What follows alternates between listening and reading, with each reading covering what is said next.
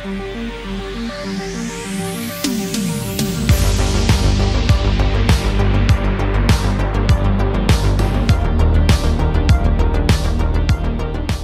we are here to talk to you about Llamafile today and what we've been doing on this project. So I'll get us started. I'm going to tell you what Llamafile is, how it works. I'm going to spend a little time talking about why we're building it, why Mozilla specifically is involved, and then I'm going to hand it over for the fun part to Justine. Justine is going to talk about the actual work that she and the open source community have been doing on this project. Lots of insights and tricks and hacks that have made CPU inference go faster than ever before. So that'll be fun. And when we're done, we want you to share the feeling that we have, which is kind of a sense of excitement and empowerment from the knowledge that there are lots of really interesting, juicy, impactful problems still left to be solved in AI. A lot of them. And the key thing is, it's not just the big folks who can solve these problems. It's individuals and small groups working together in open source. So anyone in this room, or anyone listening to this talk, can potentially make a big impact in this space. So what's Llamafile? Llamafile is an open source project from Mozilla that has the goal of democratizing access to AI. So we do that in a few different ways. The first is probably how, if you've heard of Llamafile, the reason you heard of it. It's the original magic trick of the project that Justine figured out, which is how to turn weights into programs. So a Llamafile is a single file, executable, that runs without any installation on pretty much every operating system, every CPU architecture, and every GPU architecture. And that's all. Thank you very much. That was easy. Yeah, so by the way, this isn't just one file, like for Windows, right, and a different one for Linux and Mac. It's actually a single file. You can download a Llamafile, run on any computer in the world, and it'll just work, and it'll use the hardware you have, whether that be fancy GPUs or your CPU. So she'll talk a little more later about how Justine made that work. But we're here to talk about another topic too. Most of the talk's actually about this, which is CPU inference speed. Now you might ask, why do we need to worry about CPU inference speed? We've got these fancy GPUs, right? Well, no disrespect, Almighty Jensen, first of his name, master of market cap. Don't strike me down, but I would posit that it is not a universally good thing that we are so dependent in this room on GPUs. They are expensive, they're difficult to source, let's face it, they consume a lot of electricity, which we might want to think about. But bigger picture, we have an entire planet of CPUs out there, literally all over the world, great hardware, often affordable hardware. And we are at risk of just kind of throwing that all away with this new era of AI. And we don't need to do that. So who here knows Llama CPP? This is an easy question, yeah, right? So we all know and love this project. We build on top of that project with Llamafile, and we contribute our performance enhancements back to it. Many have been merged in. That project proved that CPUs could do inference perfectly well. And so we have been basically trying to take that performance to the next level.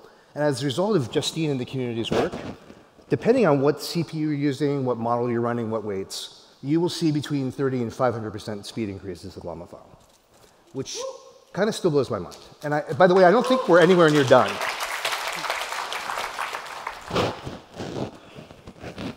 So these things also run locally, by the way. This runs totally on your machine. There's no network access. You could take a pair of scissors and cut the Ethernet cord and it'll work, which is what I asked DALL-E 3 to draw. Okay. I don't think it understood the assignment, but that's all right. But seriously, like, we're not calling cloud LLMs. There's no monitoring or analytics. No bits leave your machine. It's totally private and local. And everything you need comes in the box. So whether you want to just play with a model that you just found on Hugging Face, or you want to start building locally running LLM applications on your machine, you got everything you need in the box.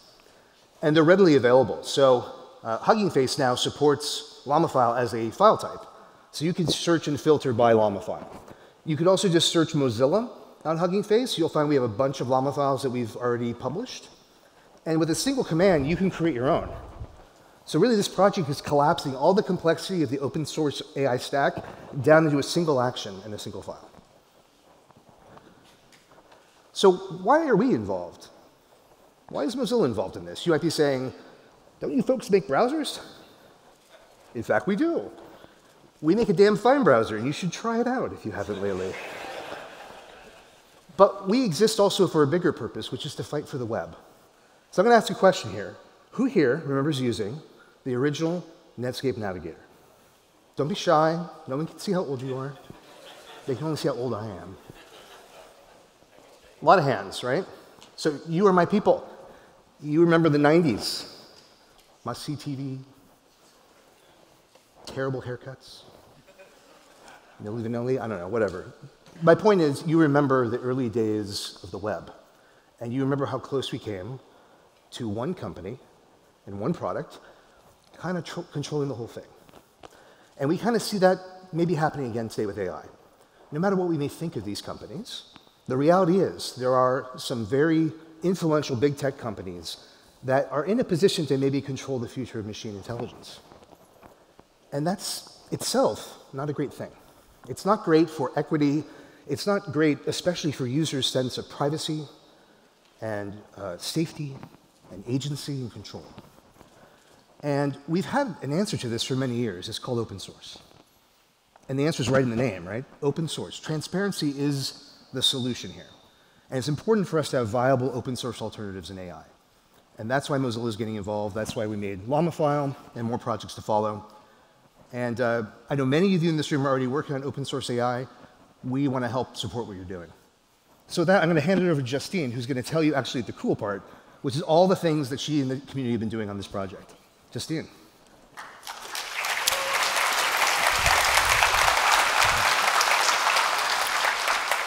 Thank you, Stephen. So I'm Justine Tunney. I'm the lead developer on Llamafile. And as Stephen mentioned, I'm going to talk about some of the cool work we've been doing in the community to help you run the fastest local M experience possible. And in order to do this, we started by first getting it to run on the systems at all. And with Cosmopolitan, what it enables us to do is take your weights in a single file and run it on 6 OSs. And there's a really cool hack that makes that possible, which is we basically take a Unix 6th edition shell script, put it in the MS-DOS stub of a portable executable, and that enables it to run on Mac, Windows, and BSDs, and Linux, etc. Really cool stuff.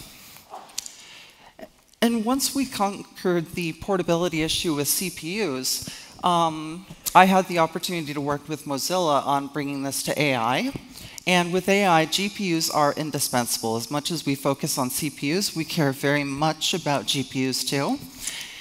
But GPUs have always had the problem of distributability. Many people have needed to ship cuBLAS binaries with their project, 500 megs in size. Can we really call our software open source if it spends the majority of its time in a proprietary blob?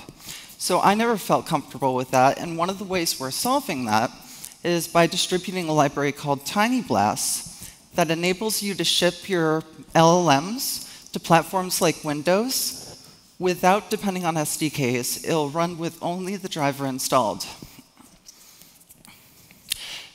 But more importantly, performance.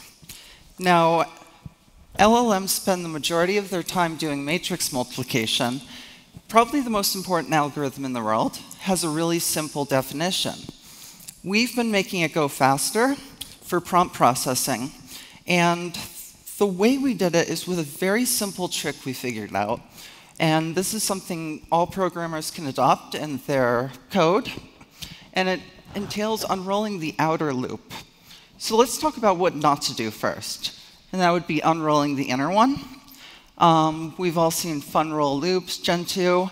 It's a bad idea. Computers can generally do that on their own. If you unroll the outer loops, then your algorithm with matrix multiplication can sort of unfold like a flower and focus on pure flops like a BLAS kernel. And that's really all there is to it to getting the majority of the benefits of BLAS to make prompt processing go really fast. So what's the impact of this really simple solution? This generalizes to a wide variety of hardware. We've seen everything from a scrappy hobbyist Raspberry Pi to much bigger computers going significantly faster. You need algorithms like this to exploit the latest capabilities of hardware. Token generation rates I wouldn't believe. If you use a gaming computer like Intel, you're going to see better performance with Llamafile on those too. Really exciting stuff, like particularly with Alder Lake, we were able to get a 4x improvement. But Threadripper, most of all, for the first time, AVX 512 is available to consumers, and we've been able to help you prepare for that future. So if you have the Threadripper, you're going to see better performance than ever, almost like a GPU. Now, prompt eval speed, what makes it important is it's really cool to be able to generate text and use a chatbot, but the way I want you to think about Llamafile is it's more of a word crunching machine that can help you understand our world. And I love to use it personally for tasks like summarization. I love that it can help me read a blog post. And we've used other performance tricks too. With NVIDIA, part of what makes them so successful, it's not just great hardware, but they built a great framework too. And their framework helps developers think about programming in a different way that helps them be successful. I mean, who here thinks that software with CPUs just gets slower each year? Can I see some hands? Well, one of the things that's great about NVIDIA is they showed us a better alternative to getting performance. And when I learned how to program in CUDA, I found one of the most important functions was sync threads. This is how you can implement it for CPU in like 10 lines of code. And if you use the lockstep programming model, use your CPU as though it were a GPU, you can get really good performance.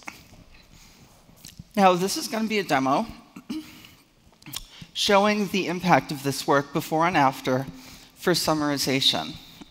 And here we're going to be processing an essay by Dijkstra, really cool, worth reading. But I want you to watch as it processes it in terms of speed.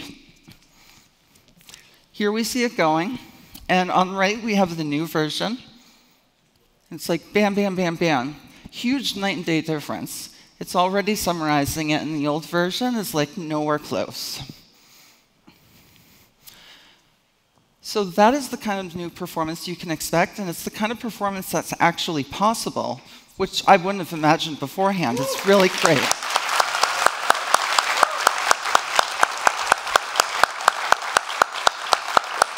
Thank you. CPUs can do so much. And people in the community have loved this work. We've managed to attract some really amazing contributors like Iwan, the inventor of K-Quants, very popular. I'm sure many of you have used them. He got them going 2x, 4x faster too, on both x86 and ARM. So if you use quantized formats, those are going to be better than ever with Llamafile now too.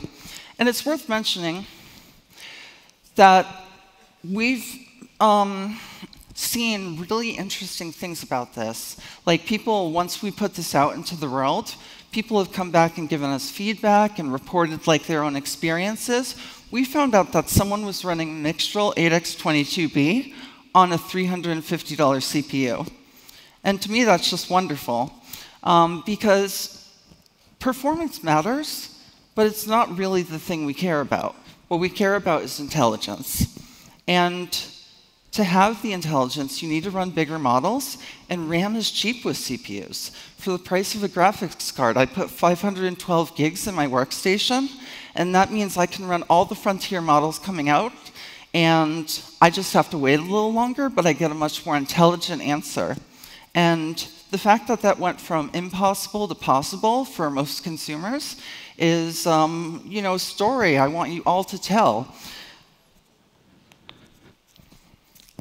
Individuals are making a big difference, and you can be a part of that too. And I'm going to hand it back to Stephen, who can explain what Mozilla can do to support you getting involved in that effort. Thanks, Justine.